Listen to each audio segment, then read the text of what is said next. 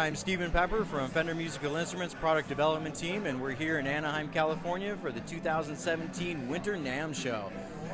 Here in the Fender booth, we are proud to show our brand new American Professional Series, and we're going to give you a quick little look and show you what we've got to bring. So what we've done is taken the American Standard. After 30 years, we've retired it, brought in a whole new host of features and some great new colors and some real player-centric changes that we really think everybody's going to love because we're super excited about it. We have a whole new range of pickups. We had our guru Tim Shaw design a set called the V-Mods.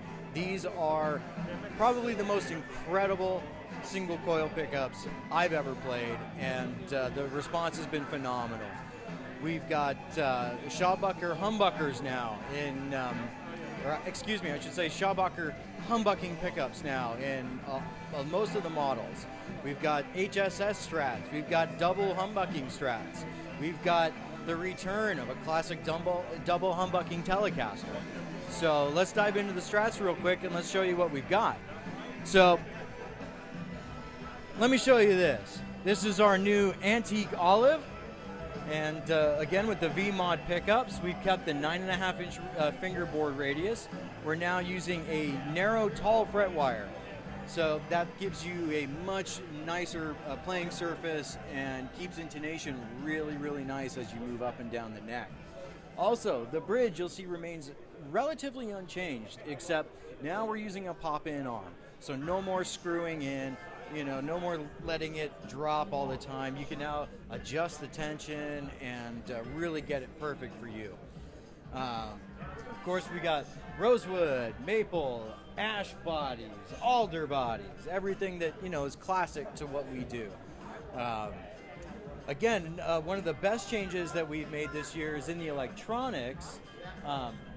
We have a new treble bleed feature on the volume, which it's one of the most popular mods in history.